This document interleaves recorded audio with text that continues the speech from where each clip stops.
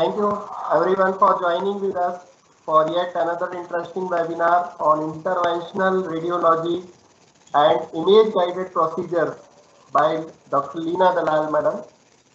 As we all know, interventional radiography techniques in veterinary practice offers a number of advantages to more traditional therapies. These procedures are minimally invasive and can therefore lead to reduced perioperative morbidity and mortality, shorter anesthesia times, and shorter hospital stays. Despite applications in veterinary medicine, interventional radiology techniques have not been widely adopted. However, today's webinar aims to provide a basic understanding of interventional radiography techniques and image-guided procedures in veterinary practice by Dr. Leena Dalal madam. Dr. Leena Dalal graduated from Mumbai Veterinary College in 1984 and received her master's degree in veterinary surgery and radiology from the same institute in 1987. After a 15-year hiatus to raise a family, during which she kept her skills at surgery active while working as honorary trustee and surgeon to an animal welfare organization, AIAWA. She established a private clinic in 2001 at Churchgate in Mumbai. The vision of a multi-specialty chain focusing on small animals was achieved over the last few years with the establishment of Mahalakshmi Goa and Powai Center. Dr. Leena is a dedicated and focused vet who keeps upgrading her knowledge and skills with the latest in the veterinary field by attending national and international certifications and courses in various disciplines every year. Her interest in orthopedics and physical rehabilitation has led to a combination with many successes at both the Mahalakshmi and Goa Center, which both have surgical and physiotherapy and hydrotherapy units dedicated to lameness. She has, in the last few years, started working with minimally access surgery and image-guided interventions. She is an active member of Veterinary Interventional Radiology and International Endoscopy Society, VIRIES, and of the International Veterinary Orthopedics Community, AOVET. In view of her expertise and keen interest in veterinary interventional radiology and image-guided procedures, I would request Dr. Leena Dalal madam to deliver today's webinar. Over to madam, please.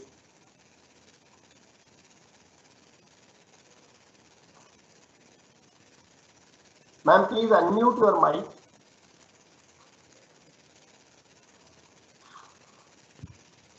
Thank you, Dr. Tiwari, for that introduction. And thank you, INTAS and ISVS, for this wonderful opportunity. Can I present my screen now? Yes, ma'am. Yeah, ma'am.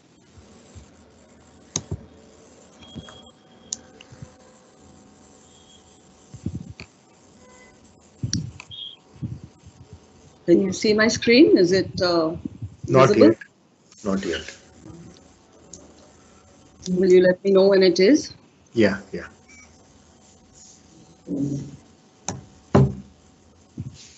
Can you unshare and just try sharing again? Sure.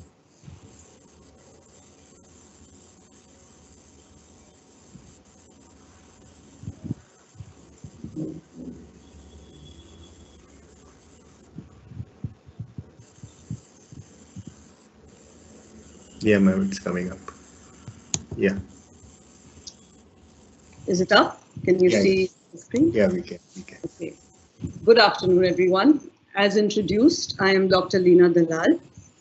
I own and practice from the PetZone group of clinics, which are based in Mumbai and Goa. PetZone clinics are a part of Annie Hill Hospitals, along with Max Vets in Delhi and the Animal Care Center in Hyderabad.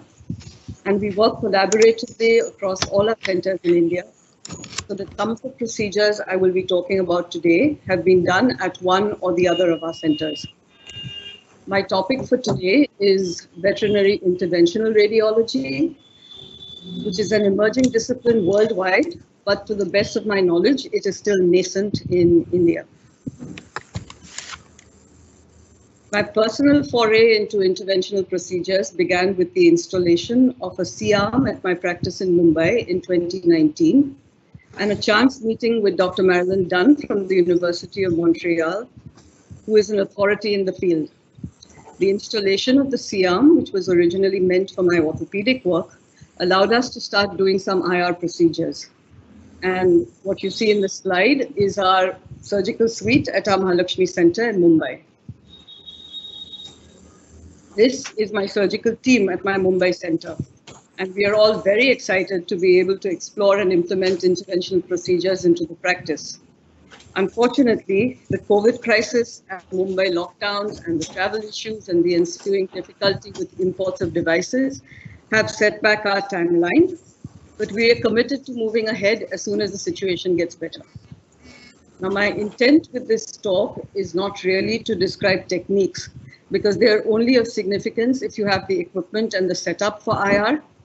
But I'd really like to put a window to the world of interventions that can be done and that are being done elsewhere and may be done by us in the future. So what is interventional radiology? It is image-guided surgery, or if you want to call it that, it is surgical radiology. With IR, procedures that are minimally invasive are performed under image guidance. It started as a subset of mainstream radiology, but it is now recognized as a specialty by itself. And interventional procedures have been around in human medicine for much longer than in veterinary medicine, where they are relatively new. But I'm sure that with the passage of time and reduction in costs, these procedures will become much more common even with us. The main imaging modalities that we use to guide interventions are fluoroscopy, ultrasound, CT, and MR. While guidance can be achieved with all these modalities, the term interventional radiology significantly refers to the use of fluoroscopy-based equipment.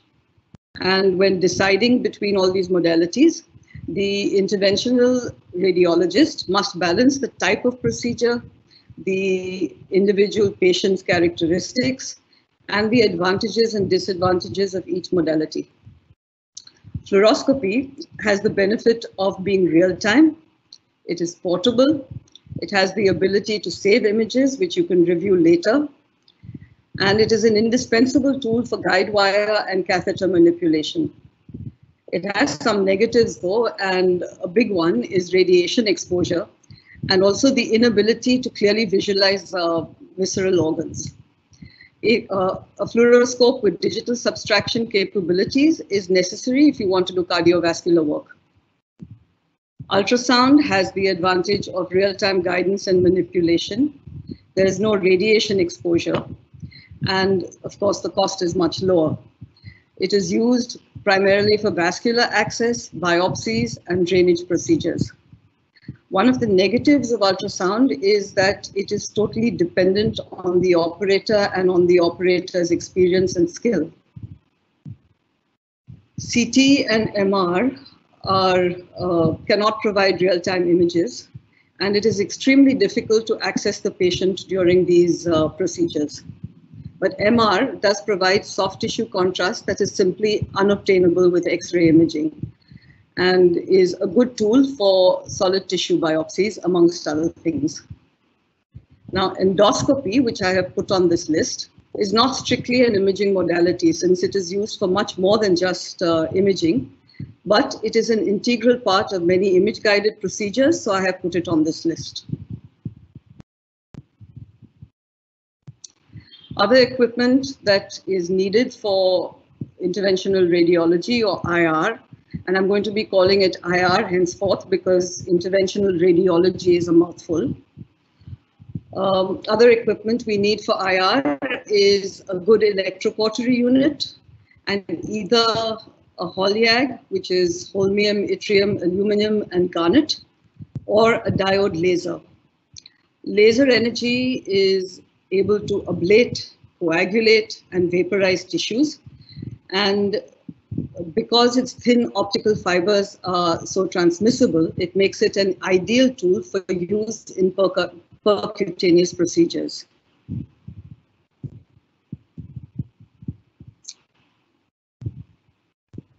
Interventional radiology uses a complete arsenal of devices.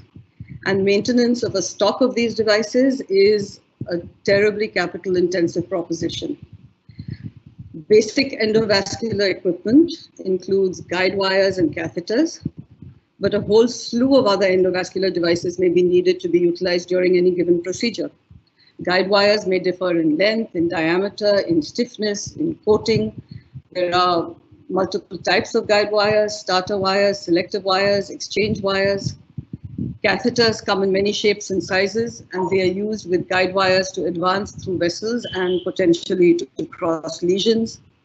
Balloons, stents, thrombectomy devices, they can be used to open up narrowed or blocked blood vessels. Biopsy devices can be used to take samples of potential tumors. Embolic materials like coils, plugs, and beads can be used to block blood flow to bleeding lesions. Some beads can be mixed with radioactive material or chemotherapy drugs to treat cancer. Or we can use special needles to burn or freeze cancers as well. Now, these type of devices and all the devices that are available in new product design continues to grow at a very rapid rate. And there is huge place for productivity. And you may just find that something you bought today is you're not going to use tomorrow because something new has come about. Now, setting up an IR suite appropriately requires meticulous organization. When setting up for an IR procedure, it is important that the operator has all the equipment that is necessary and that the procedure has been well thought out, that the room is appropriately organized so that the equipment needed for the procedure is properly positioned. A C-arm takes a lot of room to move. It's heavy and it's large. And it needs to be correctly positioned for the procedure so that you get the views that you need in the orientation that you need. And you need to keep that in mind. And one of the things that I discovered very quickly was that no matter how much space you have, you always need more. If you look at this hybrid surgery suite and you look at the amount of things in there, you realize what I mean. In a city like Mumbai, you can imagine how that hurts. Easy viewing of both your fluoroscopy and endoscopy simultaneously on monitors is very important. And if possible, you need 2 monitors for endoscopy, and that will give you better visibility. The operator should make sure that he or she has more than 1 wire, catheter, needle, balloon, laser fiber, basket, whatever is being used available in the event that one breaks or gets contaminated or becomes difficult to use over time. Wires and baskets typically get damaged over time. So make sure that that is always available, otherwise you end up in a mess. Ideally, your IR room should be a hybrid room. It should also be a sterile operating room so that if surgical conversion is necessary, this is easily performed.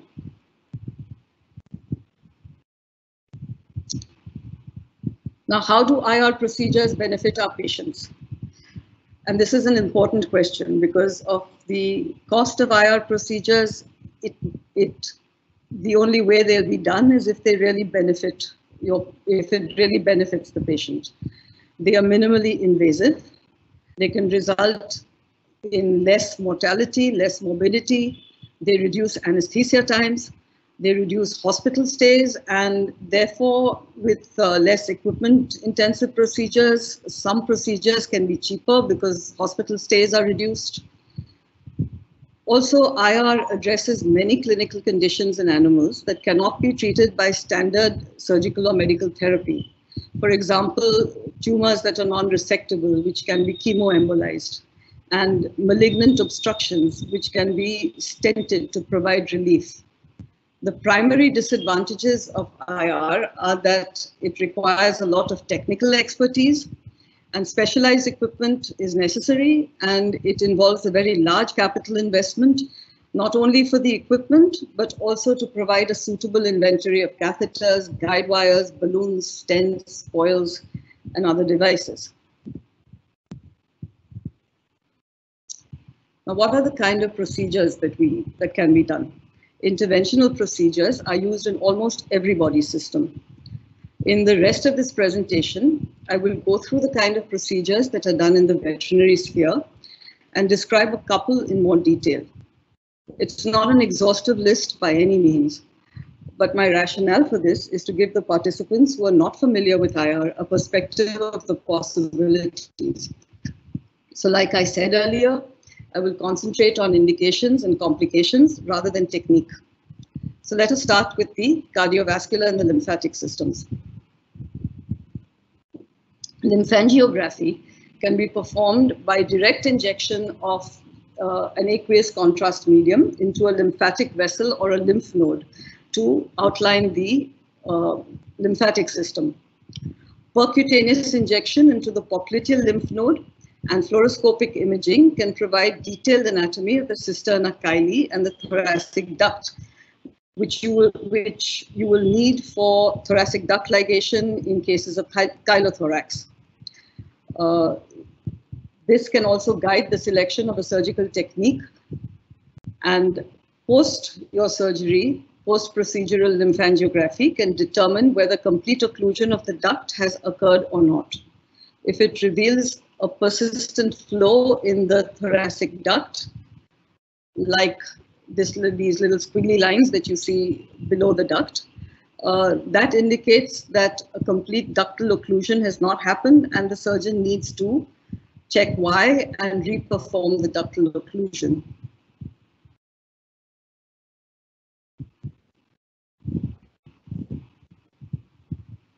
In cases of idiopathic chylothorax, conservative management consists of intermittent pleural drainage and a low-fat diet.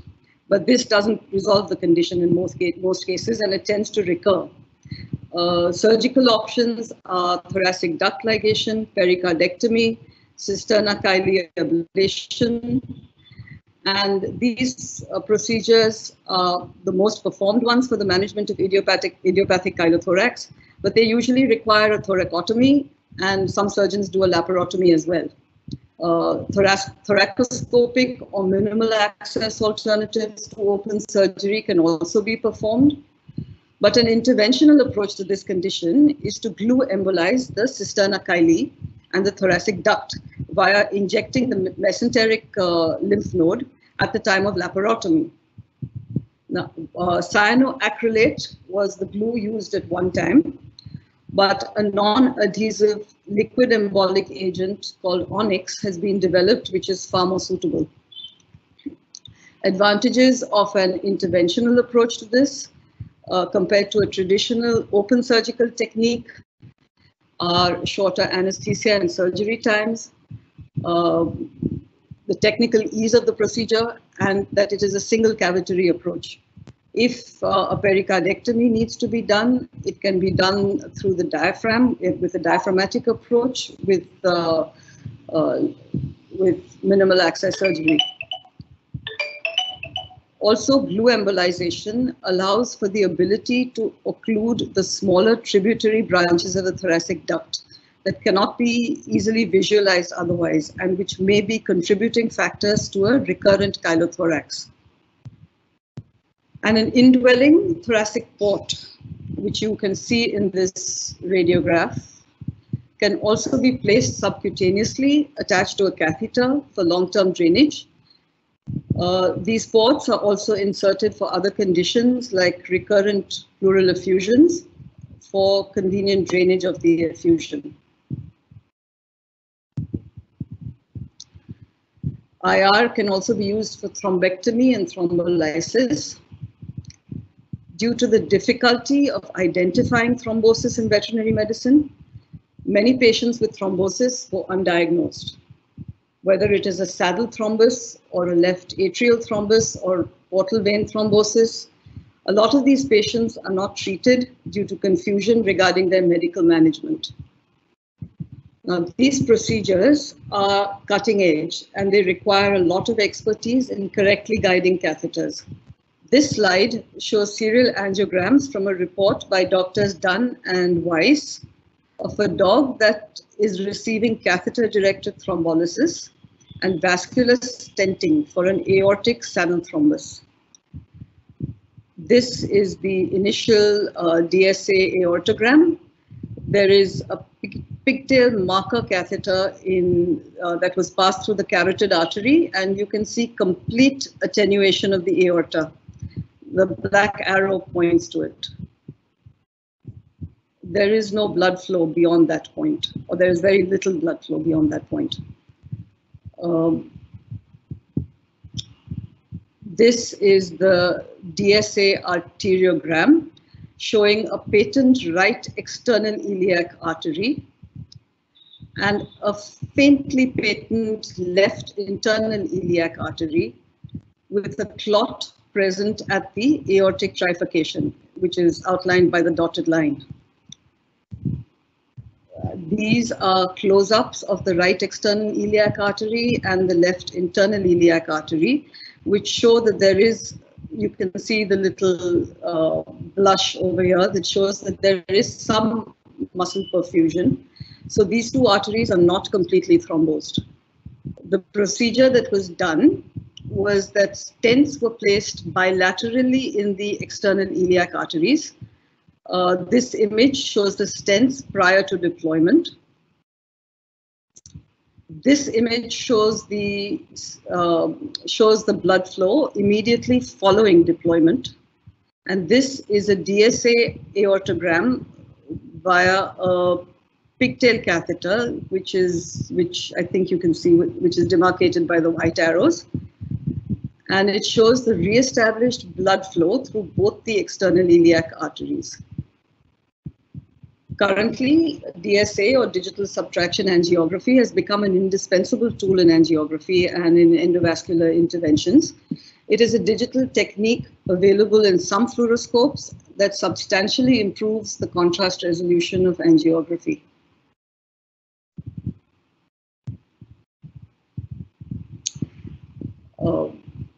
IR also helps with cardiac pacemaker implantation.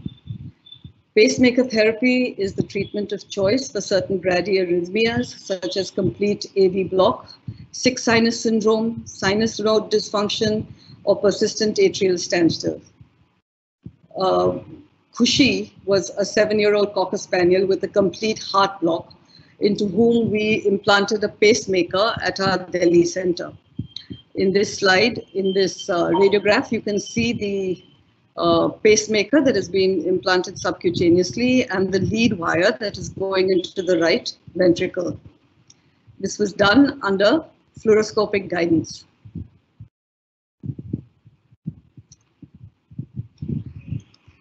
The pacemaker lead was inserted through the jugular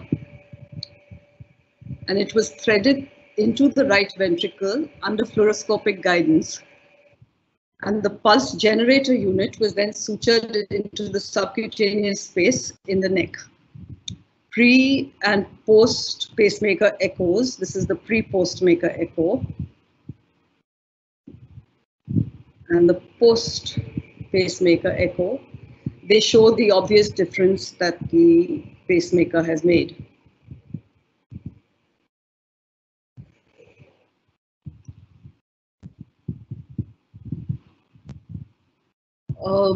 The other procedures that can be done are hemorrhages that are not stoppable by other means, like, for example, some nosebleeds, especially those that come from tumors. They can be embolized.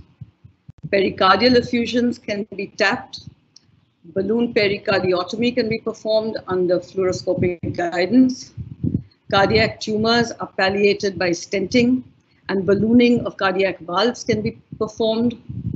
PDA is treated with persistent ductus arteriosus, is treated with a coil that is specially designed for this, called an Amplatzer occluder. In fact, a special canine PDA occluder has also been developed.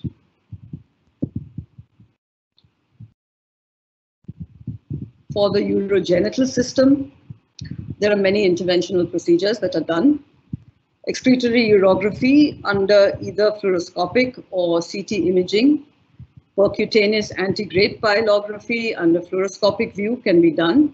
Of course, retrograde contrast imaging can also be done for the urethra and the bladder. For bladder calculi, lithotripsy can be done. It is a minimally invasive technique that fragments uroliths using a Holliag laser until the stone fragments are smaller than the urethra. You can see the fragments being pitted and fragmented in these slides. Sorry, you can see them in these slides. The fragments are then removed by a combination of cystoscopic guided stone basket retrieval. You can see it happening here, and avoiding urohydropropulsion, which I think most people are familiar with. This technique is best suited to female dogs and cats with bladder or urethral uroliths, and male dogs with relatively fewer uroliths. It is not a good procedure for animals with larger stone burdens.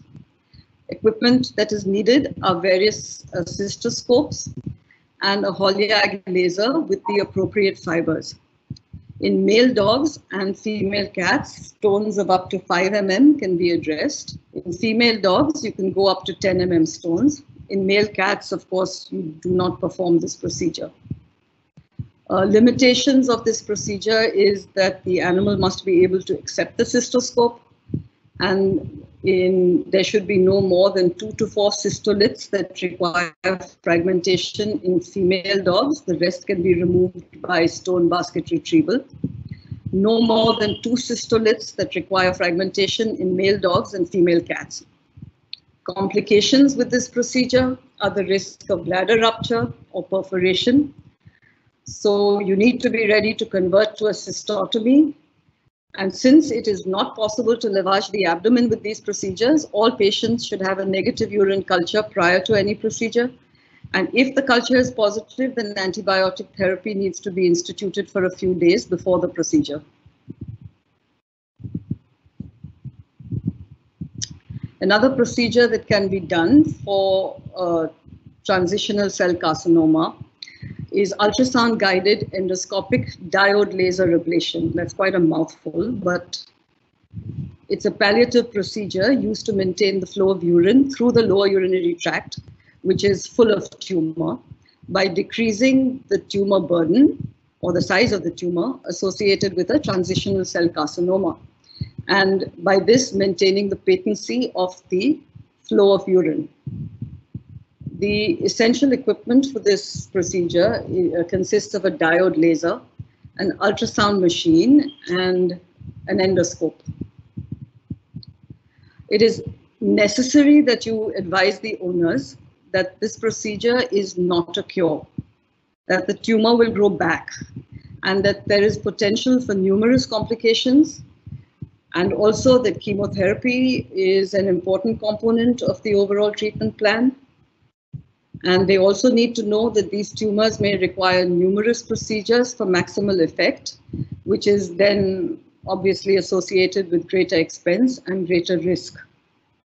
The most immediate and significant risk with this procedure is perforation of the urinary tract and leakage of urine into the abdominal cavity. The more experience the person doing the ablation has, the likelihood of complications, obviously, especially of perforation, decrease.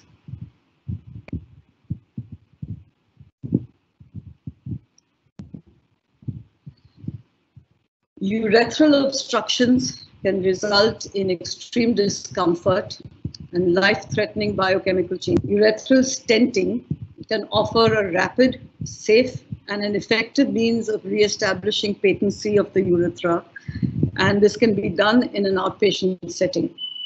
It is most commonly done for obstructions that are secondary to malignancy, but it can also be done for strictures and external compression of the urethra by masses like, the masses in the anal gland or prostatic masses. Laser cut self-expanding stents are generally used for this. In these fluoroscopic images, you can see the contrast is not seen in the urethra where the mass is pressing on the urethra. And after stenting, there is complete filling of contrast throughout the urethra. This is the stent, what the stent looks like within the urethra. This procedure is best performed under fluoroscopy, and these stents appear to cause very little discomfort. I presume this is because tumors do not contain nerve endings, and it is possible that patients have very little awareness of the stent. There can be tumor ingrowth through the stent, and dogs can also develop a urethral obstruction beyond the ends of the stent from the progression of the tumor. Repeat stenting to relieve the new obstruction can also be done. A major complication here is urinary incontinence, so you must prepare the client for this.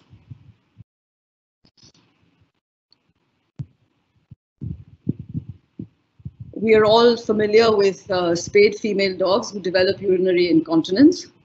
It is the most common type of urinary incontinence recognized in female dogs due to urethral sphincter mechanism incompetence. And the relatively high prevalence of this condition in female dogs and the overall intolerance by pet owners has led to the use of urethral bulking agents, which is actually adapted from human urology. Although many materials have been investigated, the theory behind all these injectable bulking agents is to increase the stretch in the sphincter muscles, leading to an increased resting closure, leading to an increased resting closure pressure in the urethra. In addition, the implant narrows the diameter of the urethral lumen, allowing the urethral sphincter to close more effectively. This schematic shows the bladder before collagen injection and the bladder after collagen injection. You can see the narrowing of the urethra and the closing up of the urethral sphincter. The material is injected submucosally into the proximal urethra via cystoscopy. And the agents that are used for this today are primarily something called PDMS, polydimethylsiloxane. The brand name is Macroplastic. And if it is available, bovine cross-linked collagen may also be used.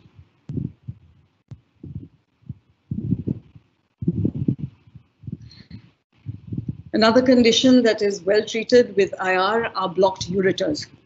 When ureters are blocked, whether they are blocked by lits, by strictures, or by neoplasia, renal function deteriorates very rapidly. So something needs to be done as quickly as possible.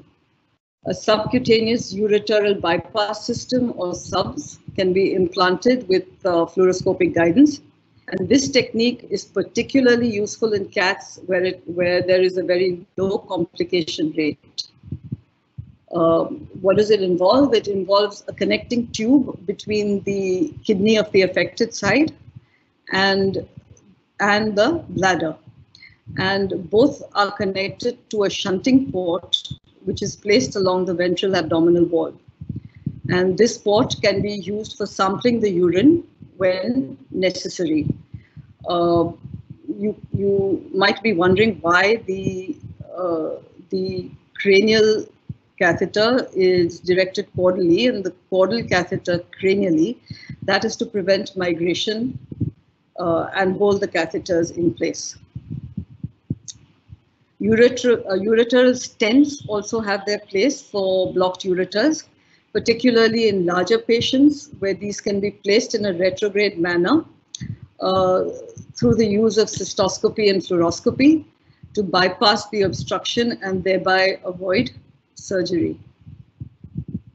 Other urogenital system techniques are sclerotherapy, which is a renal sparing chemical cauterization technique used in cases of idiopathic renal hematuria. Ectopic ureters can be addressed with IR by cystoscopic guided laser ablation, and laser ablation can also be used with bladder polyps. Cystostomy tubes can be placed percutaneously under fluoroscopic guidance to provide temporary or permanent urinary bypass for patients who have obstructive or neurologic disease, where a urethral catheter is not possible or not desirable. Complications with this technique include infection, premature dislodgement, uroabdomen, obstruction of the tube, and sometimes fistula formation following removal of the tube.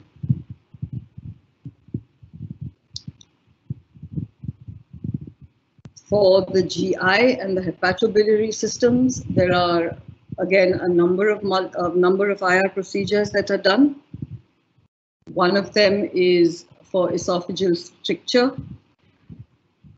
Oh, I think I spelled esophageal wrong there.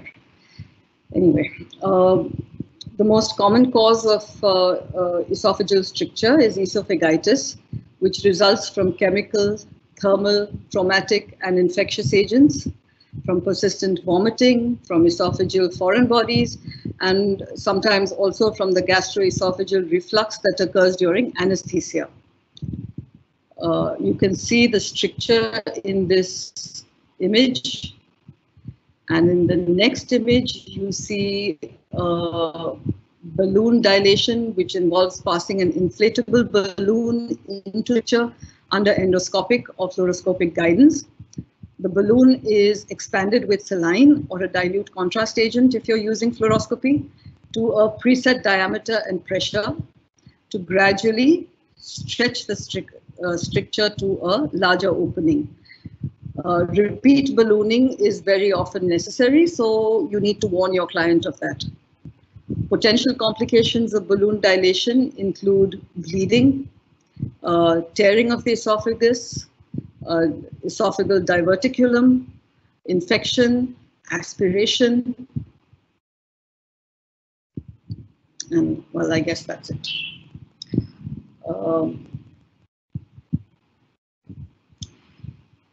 Stenting for GI obstructions. GI obstructions occur secondary to strictures or tumors, and they occur most commonly in the descending colon or in the proximal duodenum and the pylorus. When it is an inoperable lesion, stenting can be considered, especially in those animals where obstruction has resulted in vomiting and malnutrition. GI stents are typically metallic and of a self-expanding nature.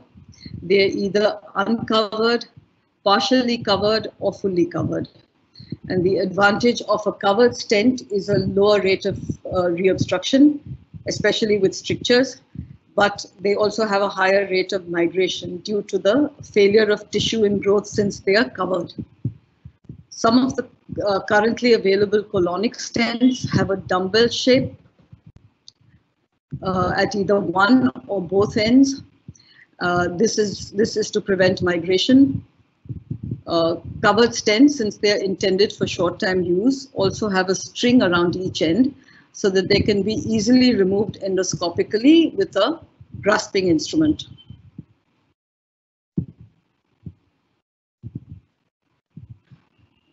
I think we're all familiar with gastric foreign body retrieval, but this is a bit of a tweak on the conventional endoscopic retrieval of a foreign body. This 2-year-old GSD Imli was a referral patient who had swallowed a screw and who came to us after 2 successive endoscopies failed to retrieve the screw due to the amount of ingesta in the stomach. The client did not want to consider open surgery at all. We were also unable to see the screw inside all the stomach content. So the fluoroscope was put into action. You can see the endoscope being shown on the fluoroscopic image, and the screw was successfully retrieved. The addition of fluoroscopy to endoscopy can allow location and retrieval, and by doing this, we achieved an intervention by using imaging technology, and no open or laparoscopic surgery was then required. This is another case of a gastric foreign body retrieval which lodged in the cardia. This 3-year-old Frenchie had swallowed a rather large ear pod, and on endoscopic retrieval, it would not budge through the cardia due to its shape and size. Under fluoroscopic guidance, it was snared, it was rotated, and it was gradually extracted.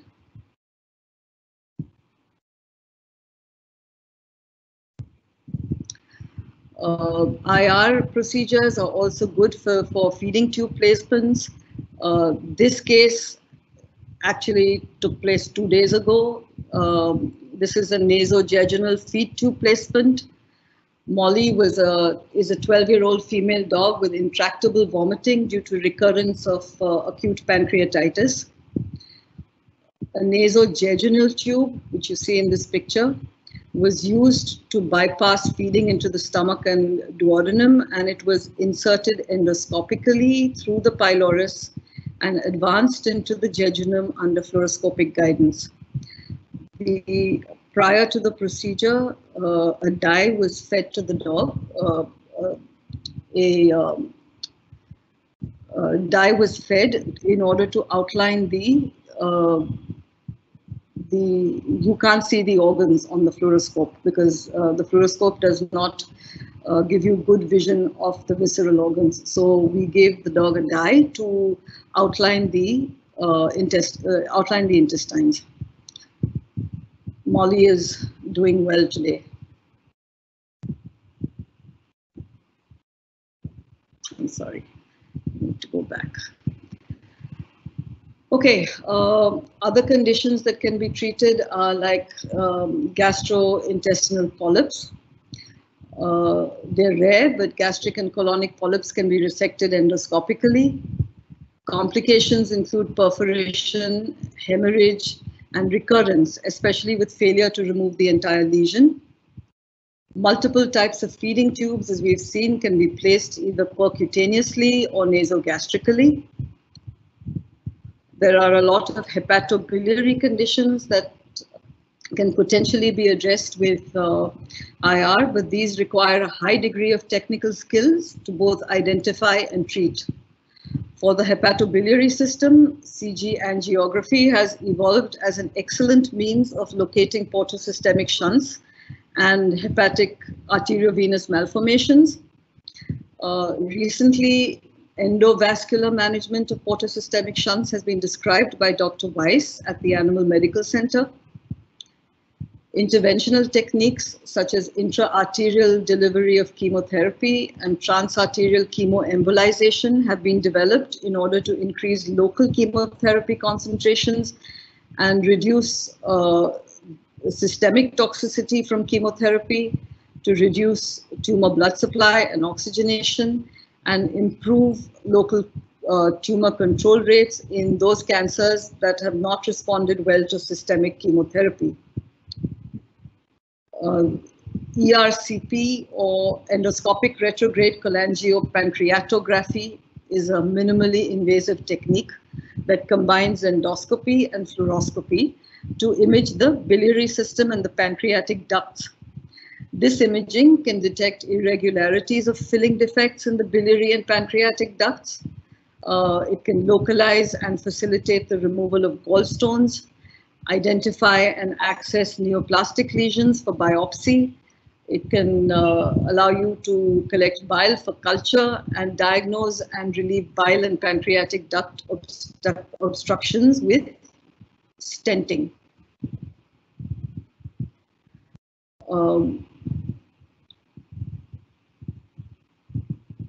Procedures for the respiratory system.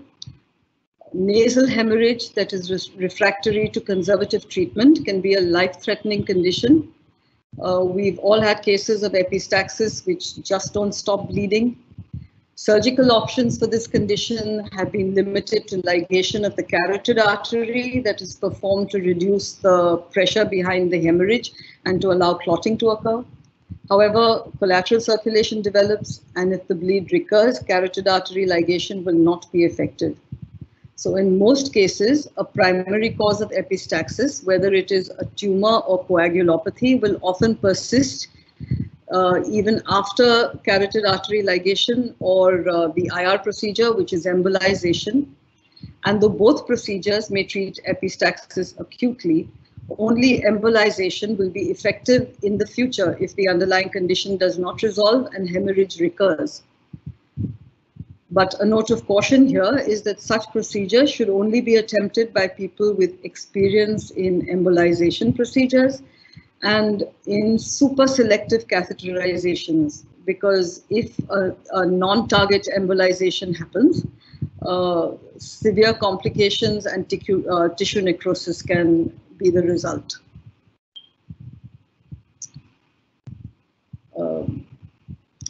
Thoracic drainage catheters are used for temporary pleural air or fluid drainage by inserting pigtail catheters with or without guide wires, and this can be done under ultrasound guidance. As discussed earlier, permanent pleural drainage can be accomplished by the placement of an intrathoracic drain that is attached to a subcutaneous port.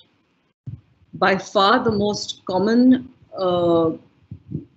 respiratory condition that is treated by IR is the treatment of tracheal collapse by intraluminal tracheal stenting.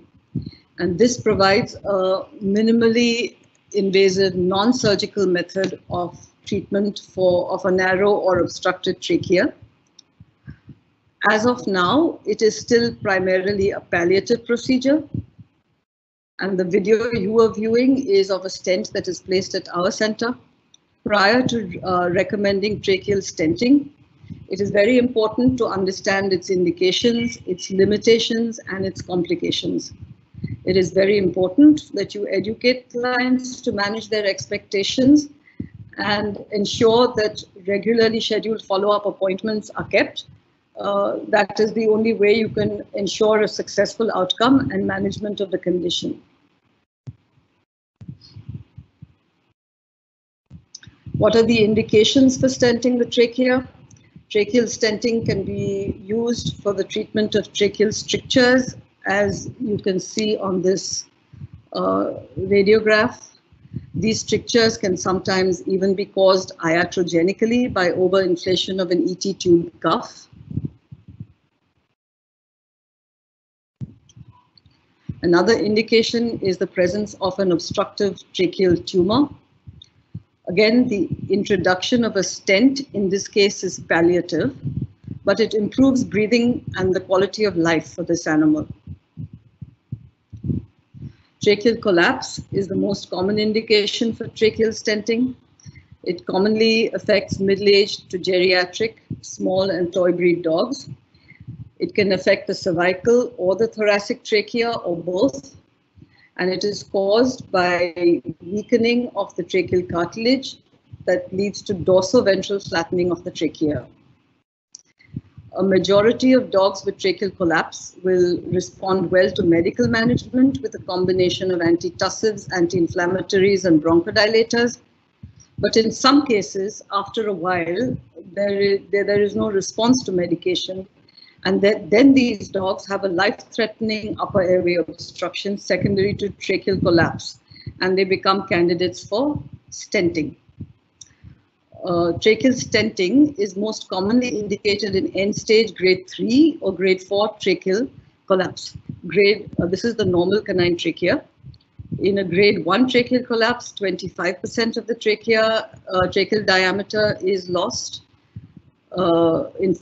In grade 2, 50% of the tracheal diameter is lost, grade 3, 75%, and grade 4, 90% of the tracheal diameter is lost, as you can see in this endoscopic image. So when these dogs come in with a collapsed trachea, they typically sound like this. And this can be visualized on fluoroscopy.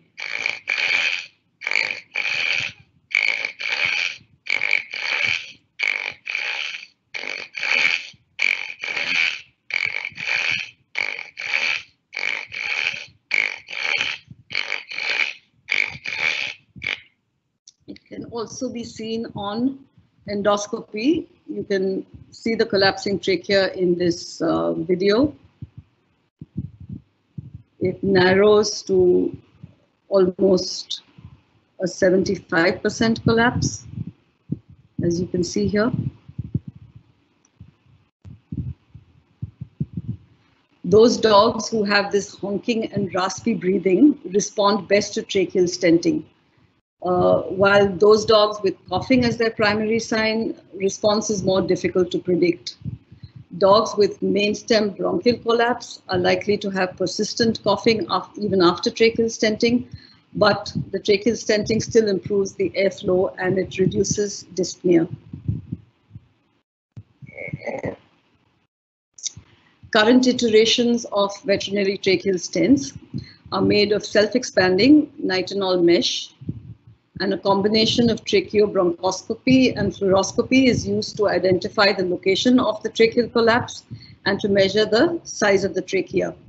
Tracheal stents are typically oversized by 2 to 3 millimeters compared to the size of the expanded trachea in order to minimize future shortening and migration. This is a really nice video of the tracheal stent being put in. And this is from the Animal Medical Center, and it is such a nice video that I thought to reproduce it here. The patient is placed in lateral recumbency with the neck flexed in order to straighten the trachea as much as possible.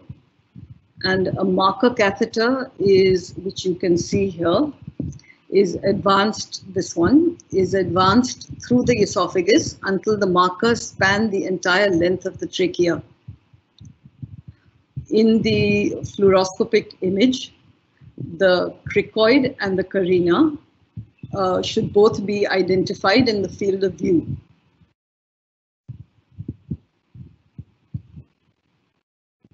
The stent delivery system is advanced down the trachea. You can see it being advanced. And the sheath is gently withdrawn as the stent is slowly advanced into the trachea, using the marker catheter as a guide to see that it is deployed to span the narrowed part of the trachea.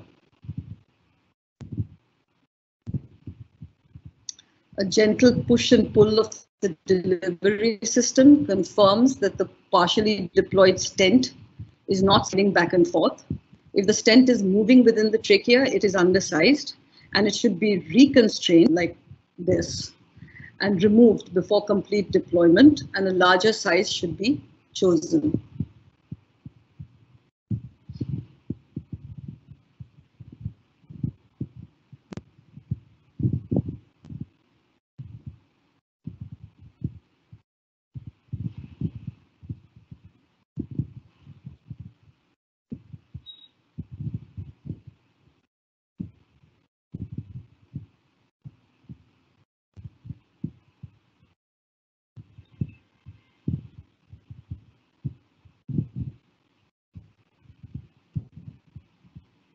What are the complications of tracheal stenting? The biggest risk of tracheal stenting is anesthesia itself. Good communication is a necessity between the anesthetist and the person inserting the stent. All emergency medicine should be calculated and should be kept readily available. Long-term complications, which the client should be made aware of, are that there can be continued collapse beyond the stent. Stent shortening can happen. This actually happens in many cases, but it doesn't produce any significant clinical issues. Stent migration can happen, but this again typically happens only when the stent is undersized. There can be infection that causes tracheitis and pneumonia. And if there is acute worsening of clinical signs after stenting, infection should be considered. Inflammatory and/or granulation tissue may develop, and like you can see here, and it can reblock the stent. Stent fracture happens in many cases, but this can typically be stabilized by the placement of a second tracheal stent within the lumen of the first tracheal stent. There can also be bronchial collapse beyond the stent. So those are the complications of tracheal stenting. Before I end this presentation, I would like to discuss the interventions in oncology. Intervention oncology involves the use of many of the techniques that we have just discussed to treat cancer patients because they would otherwise have no good options. Veterinary cancer patients are typically diagnosed at later stages of the disease, and interventional oncology is likely to play an increasingly important role in the management of veterinary cancer patients in the future. Percutaneous tumor ablation, chemoembolization of tumors, as we have discussed, palliative stenting of malignant obstructions in blood vessels, in the GI, the respiratory, and the urinary tracts, thrombolysis through catheters of arterial and venous thrombi created by the tumors, port placement in the thorax or the abdomen for drainage of effusions and for administration of chemotherapy, vascular access ports for repeated administration of chemotherapy or frequent anesthesia for radiation therapy placement, and placement of feeding tubes. These are all the indications for interventional oncology. I hope I have given you a good idea of what IR involves and its applications, and I hope that we will be able to use it more in the future. Thank you.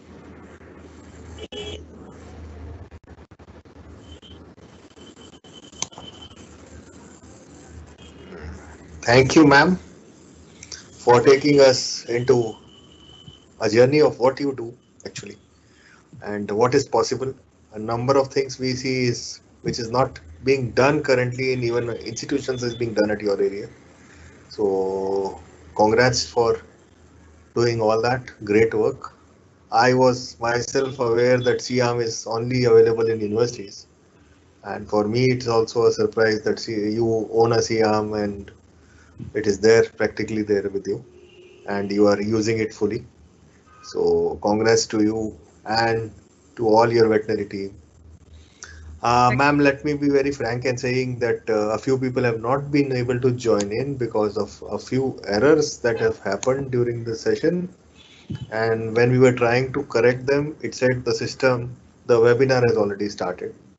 So not that it's a system fault, so we did not interrupt it. But that is how 10% people have not been able to participate, but we'll ensure that they get the live version and they get an access to the system, surely. Ma'am, in terms of questions, the first question is, once you have so many interventional radiographies, so how do you look at how many number of teams of people that are engaged in this, and do you engage with radiologists and or everything is done by vets? I didn't understand that completely, but at least I didn't understand that how many teams are there. We have one team in the Mumbai center, but because we work pan-India, we also work with our clinics in Delhi and Hyderabad. When there is a case that, you see, these cases don't come about very frequently. Not only are they expensive and prohibitively expensive for people sometimes, when these cases do come about, we take the opportunity to travel to our other clinic so that we get exposure to those procedures as well. So I guess you can say we have more than one team, but typically you need 2 or 3 people in the procedure, and they don't all have to be vets. If you have well-trained paravets, they can also help, because a lot of this is just handing things and being around to move equipment, to rotate the C-arm, to hand you things that you need to inject. You need just maybe 1 or 2 people who are aware of what is needed to be done. But an important factor here is that everybody in the room needs to wear, needs to be protected for the radiographic exposure, and you need that many lead aprons and thyroid shields and whatever else you need. So the list of things you need just keeps going up and up and up. True, ma'am. Uh, the next question is then, ma'am, what all can Siam do which you earlier thought was not possible as a practitioner down there in Mumbai? Well, I actually originally bought the Siam for my orthopedic work, just to make it, I do a lot of orthopedics and it just makes things a lot simpler. So that was the original purpose, but because orthopedic Siams typically are cheaper, and but because I myself am a cancer survivor, I wanted a Siam that had no scatter radiation or had almost zero scatter radiation. So I bought a more expensive one and ended up with one that had digital subtraction and geography capability. And then I met Dr. Marilyn Dunn in the same year that I bought the Siam, and attending one of her lectures and speaking with her, I realized that there was a world out there of procedures that we could do now that we had the capability for it. So now the next thing that I would like to do, as and when it is possible to do, is to buy a laser and try out some of those procedures that we just described. Does that answer the question? Yeah, ma'am. Sure. The next question and the last question is, ma'am, what would be your guidance to the new coming of vets? Because we see that Mumbai has got many things which are not there in the whole country as far as a private practitioner is concerned. So what would be a few tips for the forthcoming veterinary community? I think the forthcoming veterinary community is particularly lucky because they have access to a lot of things that certainly I never had as a student and didn't have as a practitioner starting out even 20 years ago. Things have just moved at such a rapid rate that I would suggest that they start working with people who are doing something that they're interested in, because the future is definitely in specialization. Yeah, ma'am.